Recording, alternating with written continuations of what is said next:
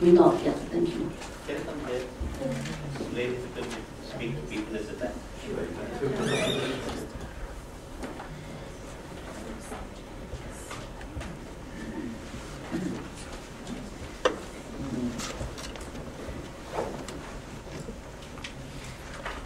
Thank you. And though this title is not given by me, the myth of modern technology, but I don't mind it, whoever has assigned it. But the larger title for this panel session is called Ecological, Cataclysm and Capital's Appropriation of Modern Technology. So I might have a few reflections about that. Even though I come from the city of Bhopal in India where I live, which had the Bhopal gas disaster in 1984, so I'm also tempted to speak about that. And 3rd December is the anniversary day, and we just had the 27th anniversary, and it killed 25,000 people by now, and about 250,000 people are ill still from that. So it's called Fukushima, to talk about Hiroshima and Bhopal is similar. But what I'd like to speak is that our attention gets drawn to the problems of technology when a Fukushima or a Hiroshima or a Bhopal or a Chernobyl happens. And then the general attention goes towards the problems of technology and modern technology. But what I would like to provocatively say is that the problems of technology remain if no particular incidents happen. If everything is going on fine, I think there's a bigger problem there. Mm-hmm. So it's not as if that only when an accident happens, then it's a problem of technology. When no accidents happen and things are happening as business as usual, there is a problem. And I would like to focus on that. And a particular aspect of that is what Chantana told us. There is no problem with food in Thailand in that sense. But when you analyze it deeply, there are lots of problems. So it's not as if people are hungry and dying on the streets of Bangkok, but things are okay, but the systems are. So we choose to talk about capital's appropriation of modern technology. Now, the first myths, there are certain myths. The new and the old technology. Now, this is a capital's, and I would call it the capital's way of appropriating our mind. What is a new technology? How do we define a new technology?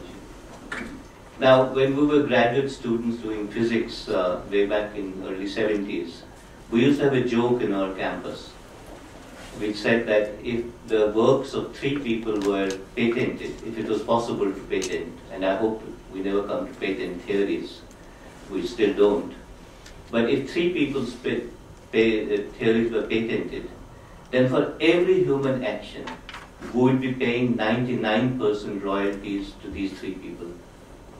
And all of them are 100 years and more old. So they're not new. So any of our actions would be paying royalty to them. And they were Newton, for obvious reasons. Anything that moves, we'll have to pay a royalty to.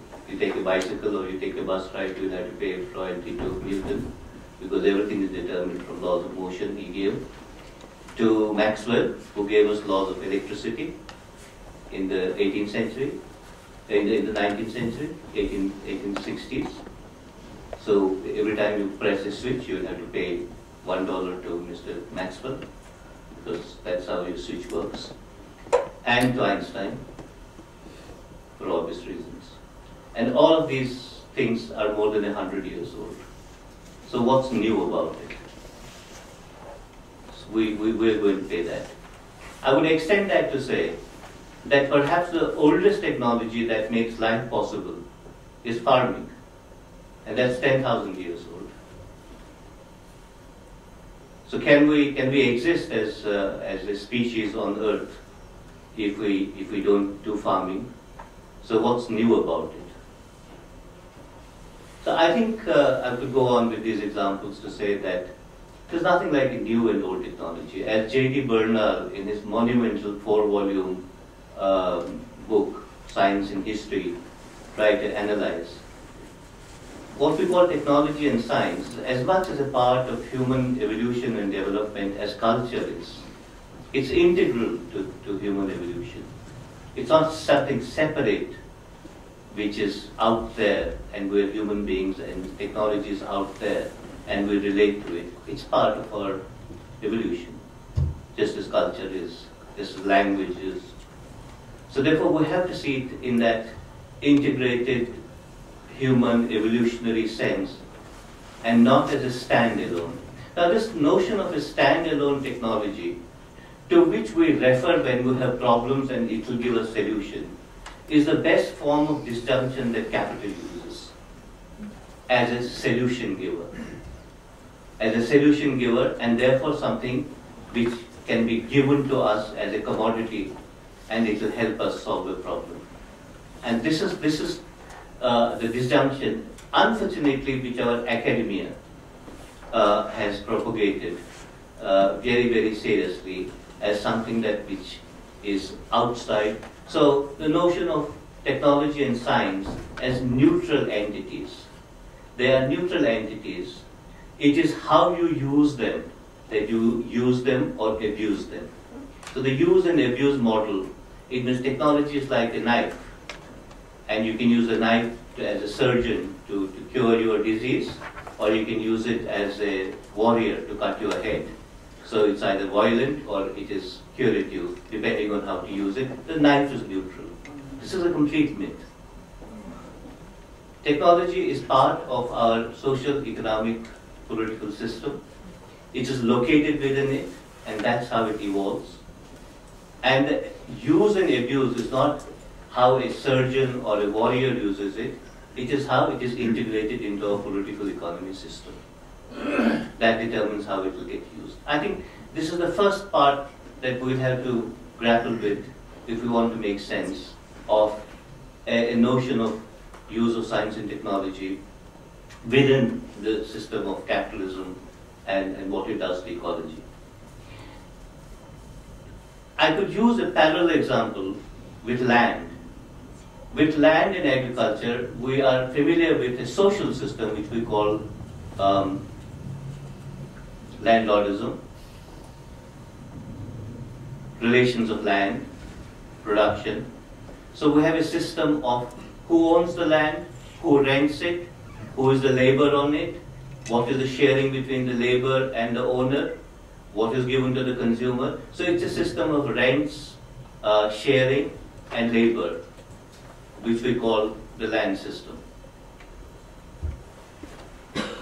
Pay a little bit of attention, and we never do this in our universities, and I don't know why. All of us sitting in this room, unfortunately, and I'm being very provocative, are the same bonded laborers as we had on land, a system of bonded laborers and slaves on land. We're all part of those bonded laborers in the system of information technology. If we had landlordism, we have cyberlordism. There is a broadband owning company or a television company which has a right to give us a license to a wire to which we pay a rent, a fees every month so that the channels come to us, or a broadband fees by which we get our internet. And we have a hardware provider who gives us that little gadget we put in right in front of me here, which captures that signal. And if you see the relationship between this and the land, it's in parallel. There's a wonderful paper which actually compares the two systems between land holding and between information technology holding. And we are the suckers. Very politically aware people, we are the ones who are bonded to it in this relationship because we pay the fees, we pay the rents. And how does it appropriate us? By one Mr. Bill Gates and his Microsoft giving us Windows, and every morning we say, Namaste Windows. And every time we touch the screen, we pay $1.01 to Mr. Bill Gates for everything it does. But then Mr. Bill Gates says, oh, I've given them the software, Windows 95, but they all have it in their computer, so what do I produce now? So he has to say, now Windows 95 will be now Windows XP because it got enhanced features. And suddenly all of us say, hey, did you get XP? No, I haven't. Oh, you must get XP. But why? I don't know why. No one knows why. And we're like the slaves on that, on the land, because we're completely uncritical to know. Most of us don't even use 25% of Windows 95 power. Because all we do is do typing and write some papers and do some email. You're not using even 25% of that. And when you shift to XP, you're not even using 10% of that. But you're hooked onto it. Oh, she's got it already, but I haven't got it. Oh, it's got a new look. Oh, its menus are very fancy. What the hell do you require those menus for if you're writing a bad paper anyway? So, but we must get on. That's the way capital plays on us. The most classic example of that is the pharmaceutical industry. I mean, this is a documented case. Now, diabetes is a disease, which is a metabolic disease. That there is the pancreas is not able to produce insulin, or we have insulin resistance. So sugar buildup happens, which can have consequences on our body. So it's a fairly dangerous disease to have. Now, what do the drug companies do? So the drug companies love disease because profit can't come unless you have disease. So first of all, they're very happy that they have a new challenge. So I'll give you a new solution, modern solution. The modern solution for most of these diseases today is not to cure them. Because if you cure them, then you don't need the drug again. So it's bad for profits. So what is a good drug in the capitalist system? Is a drug that controls, not cures. Because once it controls, then you need to take it all the time so that it remains controlled. But if it cures you, then you take it for 3 months and then you don't need the drug. So therefore the drug company cannot sell it anymore to you. And believe me, and this might sound kind of surreal, drug companies know this, so they don't invest in research for cure drugs. And in diabetes, there was a case with GlaxoSmithKline, where 2 of their researchers actually were on the threshold of getting a cure drug for diabetes. And they pulled off money to that research. They pulled the socket saying that we don't want this research anymore. And the 2 guys were without their research funding because it would take away their profits. And this you can see across the board, particularly in the pharmaceutical industry, in ICTs, in software industries, that you need to replace. And then of course you use the classic systems of the capital system to say, oh, you have an old computer, but I have a new one in the market. So how do you make that guy give up that old one so that the new one can go in? Or will you exchange? So you exchange your old one with a new one and we'll give you a discount. So that you replace that with a new one. Now, when I use these metaphors of a couple of these work across most of this. Now, it is these new systems of selling and buying which are new. There's nothing new about the technologies. It is these systems of trying to penetrate through those markets. But many of the silicon technology, which whatever this uses, is hardly new. There's nothing new about the silicon technology. But it will be packaged in a way as if to say that this is very new. Now, this is why I'm saying that these are not things that are blowing up like Fukushima or Chernobyl, but these are the blow-ups which are happening all the time silently, to which we become part, as I said, suckers to it, and we are getting to it, indebted to it. The question is that we all talk about problems, so technology works in these ways. The point is that I was trying to say the other time, we do have alternatives. The important thing about technology and its penetration in society and its location within political economic systems is that the good thing about technology is that there are technologies It's not technology. You're not stuck with one. There is more than one. Question is, what decision-making system decide which technology to use or not? The anti-dam movement that Chantana referred to is basically a technology for centralized water reservoirs. You use a big dam, you trap water in a very big reservoir, and then you distribute it. So that's a technology of water trapping and management.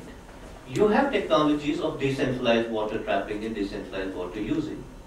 You can have the same amount of water trapped in smaller little reservoirs and used in a very decentralized way with local control rather than a centralized control. But capital does not want small systems because the profits margins are very low. The profit margins are very high in a very centralized system. So the capital will use the technology of the larger reservoir rather than smaller reservoirs. Now his question is, do we have a social system or a political system which says, no, we prefer the smaller system because there is less displacement, there is less impact on large tracts of land, and there can be community control on smaller systems. You can use the skills of the local artisans. You don't require to get skills outside. So there's a whole system which goes between these two choices.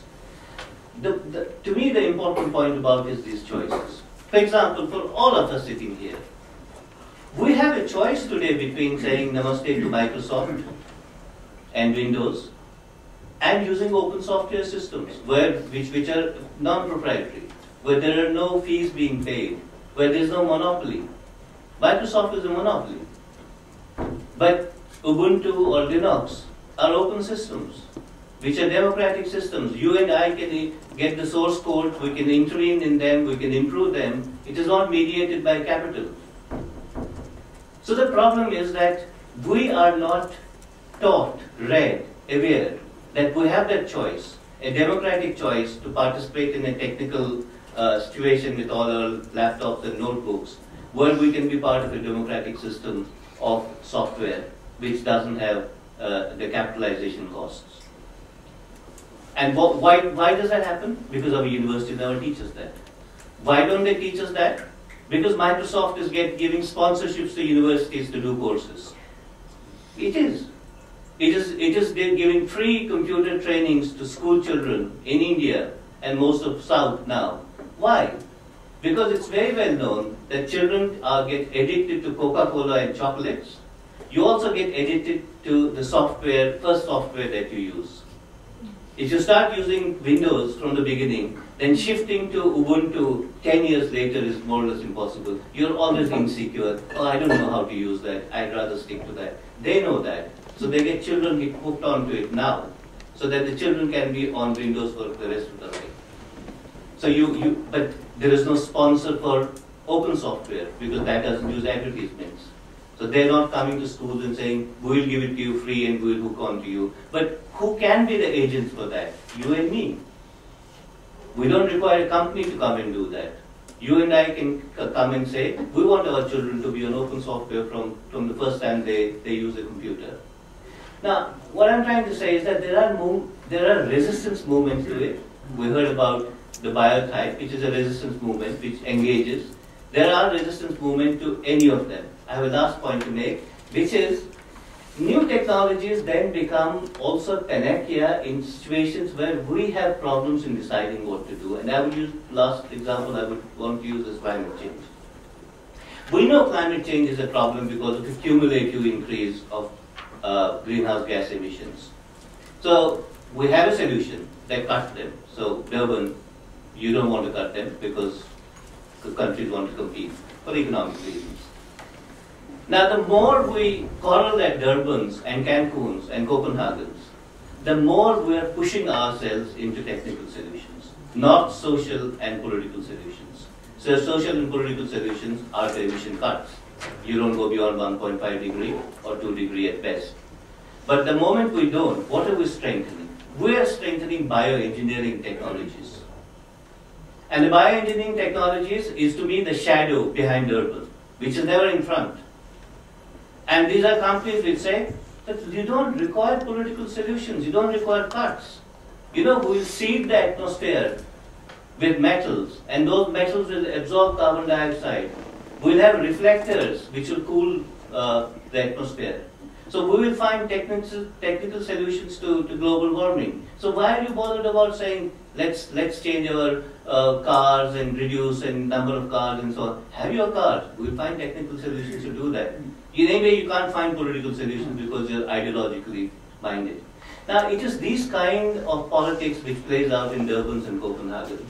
And it is the kind of politics which our governments are aware or unaware, and therefore do not see where they are leading themselves into. What they would probably, the government would do, say, okay, you have a technology, give it to us cheap. Find a fund to give us that technology. Without questioning that that technology might have 50 other side effects, which are going to destroy this earth maybe faster. Which is what happens with every drug that we take. We can never know the side effects. 5 years later, when we have the side effect, then we say, oh, this drug doesn't work anymore. So let's try a new drug. So this bioengineering is, to me, the victor from the failures of COPs. And these bioengineering methods, to me, as a technical person, are not on. They're not going to be working. They have too many unknown questions of dangers to the entire planet. But this is our inability to find political solutions, which then pushes you into so-called new technologies. So what I would probably therefore say is that it's not enough for us to say that, oh, I'm a social scientist, so I don't understand technology. If it is a technology that is affecting my life, that at least as people who are informed, and this is my sales pitch, we all need to become people scientists, no matter whether we're doing history or sociology or whatever. If we don't do that, we're leaving it in the hands of people who are going to sell it and push it down our throats anyway. Thank you. Should we stop here for a coffee break? I'm fine. You all for a coffee break, then I'm fine. But anyway, I'll try to make it as fast as possible. At one point, I'm thinking of passing on my presentation because, well, we have two giants here. To ecological activists and thinkers here, and I feel so humble that I need to say, but Kinshi asked me to speak on something, so I'm standing on the shoulders of these two giants. I want to do a humble job by presenting some supplementary information on this. I will try to go swift through it. So my topic is critical economic reason applied to ecology, and I have a basic question to ponder on. What madness driving us to squeeze our planet to the last drop, and what madness,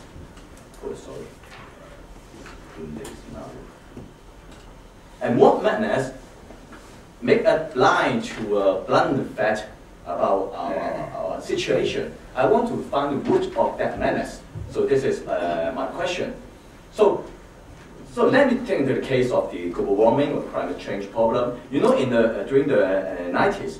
The industry in America, when those launched a counter campaign, they spent $1 billion to try to discredit the global warming phenomenon. So this is the graph they use mostly. Is about a contribution of the so-called greenhouse effect. Actually, other so-called greenhouse effect is not so important as the water vapor. So based on this graph, they will conclude that actually, there's no anthropogenic effect on global warming. So this is their argument. But exactly based on this graph, we know that this is the other picture. Exactly based on this graph that we know that the real cause of global warming is man-made. So let me go into it. It's a water cycle. I think the most important global system is built on a lot of cycles. Ecological thought is always about cycle, a complete cycle. And one of the most important ecological cycle on Earth is water cycle. A healthy cycle, especially water cycle, is the key for the climatic regulation at global level. So if we keep a healthy vegetation system, especially a primitive forest with good, healthy biodiversity, You know, water is one of the most miraculous material in the world, I mean in the universe. Without water, there's no life. So whenever we look for life form in other planets, first of all, we're looking for water. Because water has the highest heat capacity in the universe. That makes, water is so essential to life. So with a good vegetation system, with a good, especially a forest system, a huge amount of heat is in a sense storage within this water and vegetation cycle. So if you destroy the forest, if you just let the water run off of the ground, then a huge amount of heat will release into the atmosphere. And to me, I believe, of course, because I'm not a scientist, I base on this document. This document may be one of the most important documents in human history. I urge everyone to read this document. It's a very short paper. It's prepared by a group of Slovenian scientists. Is to explain the importance of the water cycle in the climate change. So the idea is evapotranspiration is essential to the global climatic regulation. So it's estimated that if water is not sufficiently present in the land, a large part of the incidental solar energy is charged into central heat, and the temperature of the environment sharply rise. This is the real reason, to me, is the real reason behind global warming, rather than the other greenhouse gas, CO2, something like that. So the calculation like that, every year, the loss of the good vegetation system by the, of course, deforestation and urbanization, each year amounts to the annual global production of electrical energy. A huge amount of energy is released into the atmosphere because of this the destruction of the vegetation system. Most importantly, the forest. And the design of our city is fatal because the design of any modern city will cause water run out. We just try to connect the water into the sewage system and let them just run out into the ocean. That's stupid. So that's why all cities in the world become a kind of hot place. This is man-made reason for global warming. So why I love this approach? Well, I'm not a scientist, so I will use the fashion way. Why I love this approach is, if we follow the so-called CO2 discussion, we will become a doomsday scenario. You know, if we follow the argument, they have the argument that even if we stop the emission of greenhouse gas into the atmosphere, the temperature will keep rising for at least 1.2 degrees. So this is a doomsday scenario. That's make the stupid guy like Lovelock. I respect him once, but now he's such a stupid guy. He proposes that, well, this is we are at the end. Enjoy what you have got to do. We have a doomsday if it's a low return. That is a fatalist discussion if we follow the so-called CO2 discussion. But if we follow this water cycle, then I'm totally optimistic because we have a way to revert the global warming by, very simple, just renew natural forest on about 7% of the cultivated land. It's enough to offset all our man-made or anthropogenic carbon emissions. So that makes me so optimistic. So that's why water and the carbon cycle. Just go for it. I'm not saying that, well, CO2 or carbon cycle is not important. We should stop, depending on the oil, and we should keep the oil on the ground. But I will advocate, carbon reduction on another reason because of the acidification of the ocean. Is another reason, very important reason, no less important reason than the global warming. But to me, water cycle is more important. So if you look at the parallel movements in the last 2 centuries, it is deforestation after the industrial revolution that really parallel to the global warming phenomenon. So that's a very important process, or I don't have time to go into it. So I think the solution is very simple. Stop the monkey show of the climate summit and stop the bullshit of carbon trade. It's simple. forest and water cycle is the key to revert the climate change. And CO2 is picked because it fits with the economic reasoning. I mean, not only CO2, but all greenhouse effects, and can serve as a new candidate for financial explanation. So the more importantly, we should make it mandatory for the population living in the advanced regions to cut, including Hong Kong and most of where you're living, cut our material and energy consumption level by at least 50%. Oh, let me go through it. But why? Why we choose this one? Because greenhouse effects, because greenhouse gas could be quantified into tradable unit. That's the reason. We could not quantify biodiversity. We could not trade biodiversity. That's the why. Because, well, now we have 1 ton, 2 ton of this greenhouse effects, then we can trade it. That's the reason behind why suddenly they jump into this so-called global warming discourse. So, a lot of money implied. So I will go through it. The market mechanism. Well, I think Patrick will have a lot. He's the expert on it, so I won't go through it. And of course, they have built up economics of this carbon trade, ridiculous things. Well, I won't go into it details. And of course, and so this is the global warming. Some basic technology. Okay, sorry. So we all know that the trademark, the carbon market is stupid because, well, another reason, and most importantly, actually, it will have the adverse effect. Local polluters actually receive profits from offset credits. They are financial, they are subsidized to destroy bioregional community with biodiversity because the local community could not afford the expensive carbon auditing. So that makes these big local vestiges, actually, they can benefit from this whole mechanism. I think it's stupid. So now I want to ask why they go for it. Of course, because it's capitalism. For me, capitalism is a form of madness.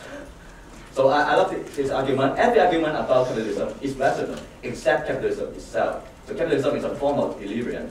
So from this that madness, we have another imperative madness. Is go, Rapporteur est une folie. Growth is a madness. So I will go through it. Of course. And of course, finally, we have some, the notorious Lawrence Summers, the key person of the neoliberal regime, who in the 90s, asked you for I will term it the ecological imperialism. He argued that actually the economic logic behind dumping a load of toxic waste into the lowest wage country is impeccable. And actually, he thinks that these countries are underpolluted. They are not economically efficient enough to be polluted. So they should be more polluted in order to. So I touch upon the issue in my another essay in my emerging second country introduction. If you have interesting, well, if you're interested, well, you may take a look.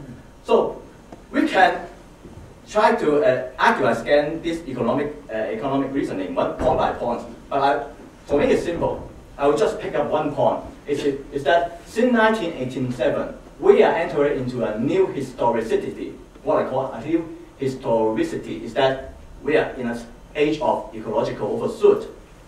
That makes all these economists bullshit. I'm not arguing. Well, maybe Adam Smith was right. Maybe Keynes was right. Maybe Schumacher was right. But after 1987, they are all wrong. They are bullshitting, and that's simple. I don't want to go into the argue.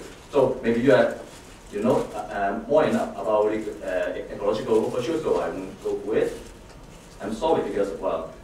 So for me, now we're in a mode of ecological overshoot. Now the Earth is that makes most of our old good economic system obsolete. Now the Earth is too small and too clouded to allow us to be competitive. Our invaluable natural resources are too limited to afford creative destruction. The old paradigm of productivist competition is not only obsolete, but instrumental to humanity. So another no-brainer, well, we won't go for it. That marks well, how the economists know so little about ecological system. Because all ecological system is complex, adaptive system. I will explain on this in my conclusion. So now I will try to work based on some simple ecological philosophy. And for me, the most important of ecological thinking is the regenerative cycle. You know, in ecological cycle, there is no such a thing as waste. Everything will return into this cycle and regenerate again. And this is what ecological cycle is functioning. And I think we should model our economies based on this ecological model, and especially within the ecological limit. So the problem now, since the 14th century, we have the exploitative capitalism. We have a disruptive cycle. Now, from Europe, they will take resources from other place of the world. Then they do dump resources in another place of the world. That's the problem. That's why it makes exploitative capitalism is harmful to the humanity. 10 years ago, I read a paper from Professor Muto. I learned a lot from him because in the ancient East, in Japan and China, we have huge cities with population nearly up to 1 million, but never in the East, in China and Japan, we have any trade. I don't know. Yeah, here's my conclusion. We have a lot of trade in the European history. Because why? Because in China and Japan, we try to recirculate everything, even the human inscription. But in Europe, they try to collect the human inscription and try to move out away of the city and dump in the surrounding city. That is the reason of plague. So that's why plagues are such a prevalent phenomenon, a historical phenomenon in European history. But it never happened in China or in Japan or why? Because we have the complete circle. So, okay, let's jump to the conclusion. So I want to quite a bit philosophical. I want to trace the root of this madness. And to me, the farthest I can trace is from Plato. And I think from Plato to Marx, I'm sorry, Renmin, from Plato to Marx, they share a common metaphysical bias. You know, from Plato onward, they look at the world as just a stock of materials. So suddenly we have the idea, we can have the intelligence. So it's Aristotle, we have the form. The world is just a passive, formless master waiting for us to give them a form, to give them a value. So that's why Marx, for him, production is more important because it's a value creating process. And of course, we have this patriarchist. Man is man who conceived the woman. So you see, all this Western Eurocentric idea share some metaphysical bias. Is that only man has intelligence, only man has agency, and the nature is just material, it's passive. So my idea is we have to respect a very important thing is ecological system itself has a higher intelligence, and human intelligence is subordinate to it. If we, by denying intelligence to the ecological system, we are fooling ourselves, making ourselves idiots. I think this is the root of all the mayhem we have. So I will, decoupling, well, I don't have time. If you have interest, just please read my 1,000 words and my essays on the E7. So, I mean, the central task for imagining society today is to develop and cognitive management of the commonwealth we share.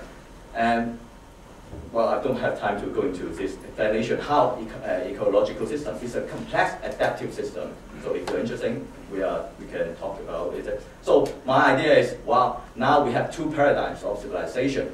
One is the old, obsolete, suicidal one, well, which is represented by the capitalism. Another one is the what we're looking for, this new paradigm, new idea. So I think it's fine enough. It's okay. Okay, thank you very much. Actually, it's time off, but is there any question? I mean, 1, 2. Okay, 2. In my bad English, one question to Erebus, and like an answer, and another one to me. The first one is just a joke. Last week I participated in a conference of doctors, of medicine doctors, of psychiatry, psychoanalysis and all that. And they asked me to present a paper, and I chose to present a paper on the mainstream pro-capitalist economists and madness. Okay, it was just, of course, I'm not a psychoanalyst nor a medicine doctor, just a doctor in economics. But my hypothesis was, are they crazy? Are they fool? And my surprise, of course, I concluded, yes, they are crazy. It's crazy. The mainstream interpretation of the world, of the idea of capitalism they have is completely crazy. And most of them, from China, from Cuba, from Germany, they answer me, yes, we agree with you, they are crazy. They are the true doctors. So I agree with you with that. But my question, sorry to be late, my question was, Erebus, is there, I don't agree with your interpretation of Marx. And it's very, your interpretation is close to Spinoza, I believe so. And to my mind, there is a link between Spinoza, Plato, Spinoza, and Marx. My question is, Erebus, is there, according to you, is there a possibility today to conciliate, to combine a modernized Marxism with ecology? Because I believe it's very, very, very important to combine ecology and socialism today. This is probably one of the most important challenge for us, for the left. And Vinod, just a short question. I'm fascinated to observe that IBM, Microsoft, all the big companies, the big corporations are funding massively free networks for free software. They are present there, including in the conferences organized by Linux teams, all that. Why they are there? Just for plunder ideas, or for more than that? Okay, this is a question for Ando. I was quite surprised by the reaction from the Japanese consumers after the earthquake and the nuclear accident. But I wonder, is there any, so there is this trust between the two communities, the farming community and the urban consumer community, which has been there for about decades. But is there any action for calling for solidarity between these two communities against the system itself? Because you mentioned the farmers realized that the problem of the nuclear industry and the neoliberalism come together. This is understood by the farmers. But how about the urbanizers, the city dwellers? Okay, we only have first round questions, and then any more? Okay, that's our speaker. I think two big questions we will discuss when we are chatting. I pass on.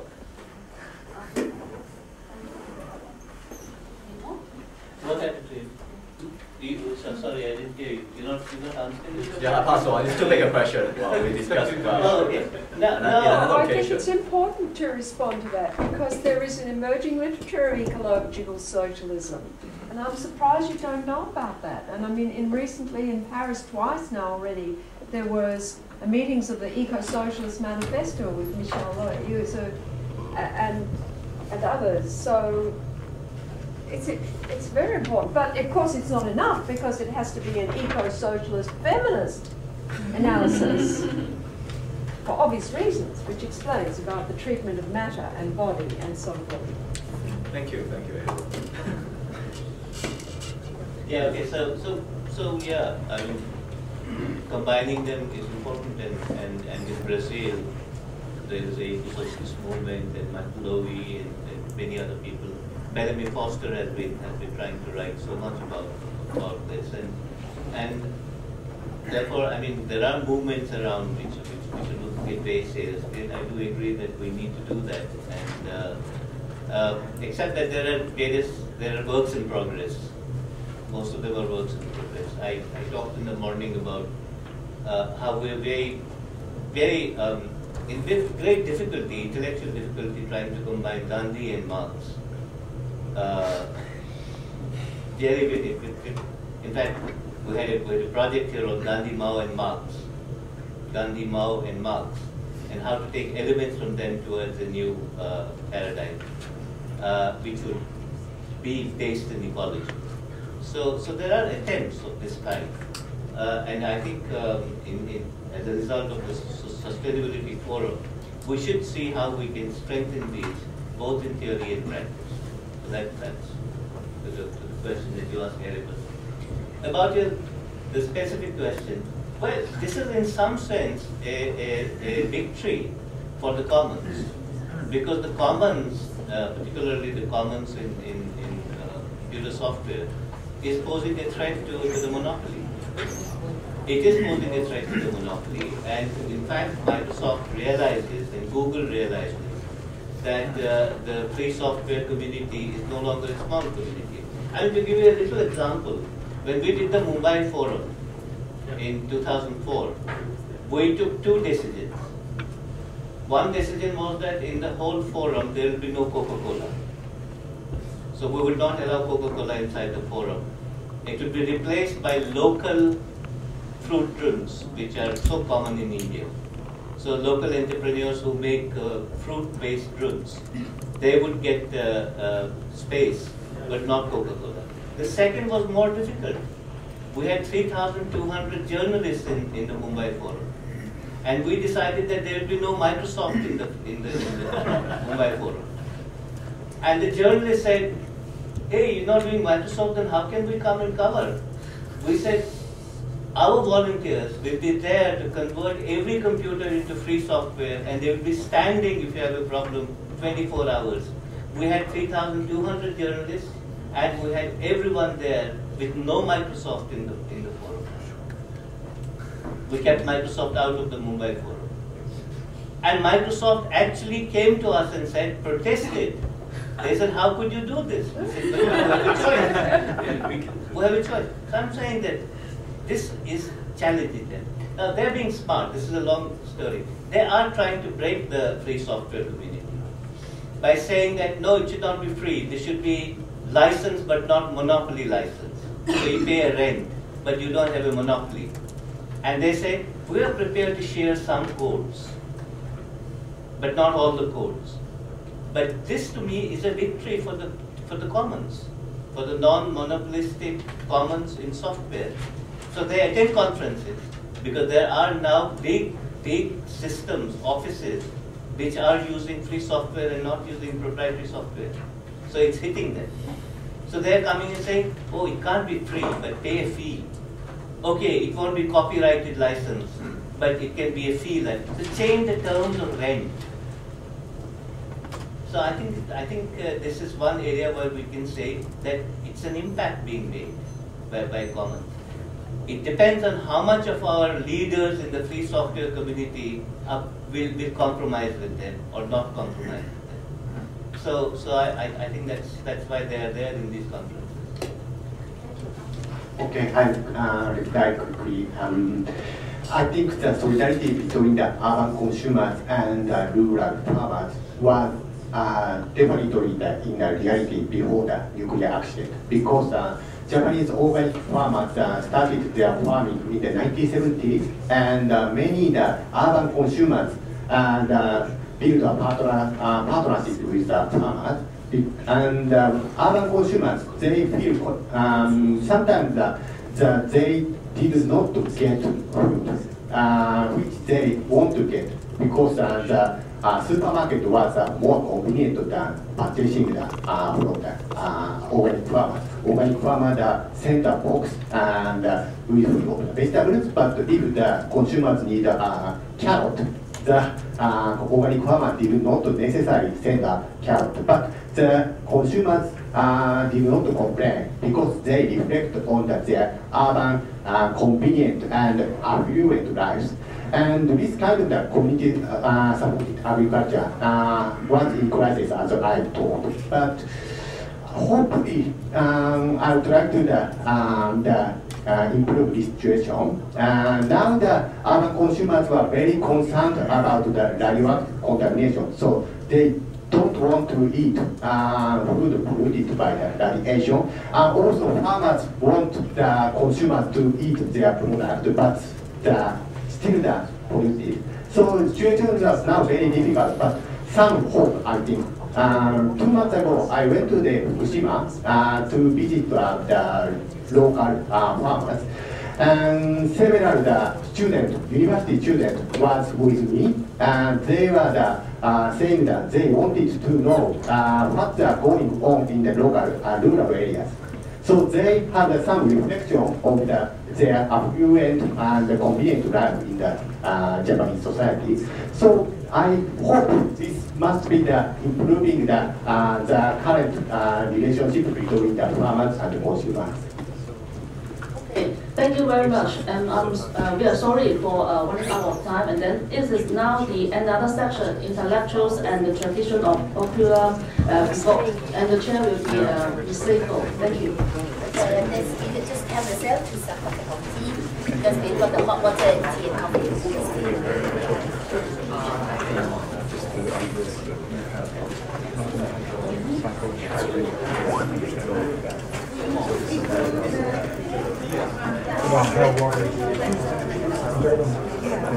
So I just saw you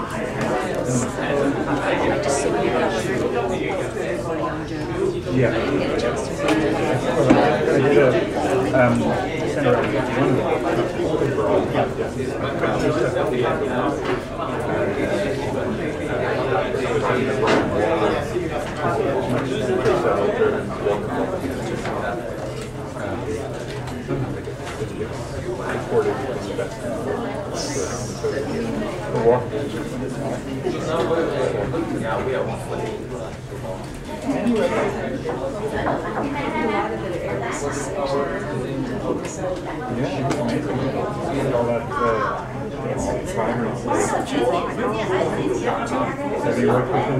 No, we just met the last week we spent together.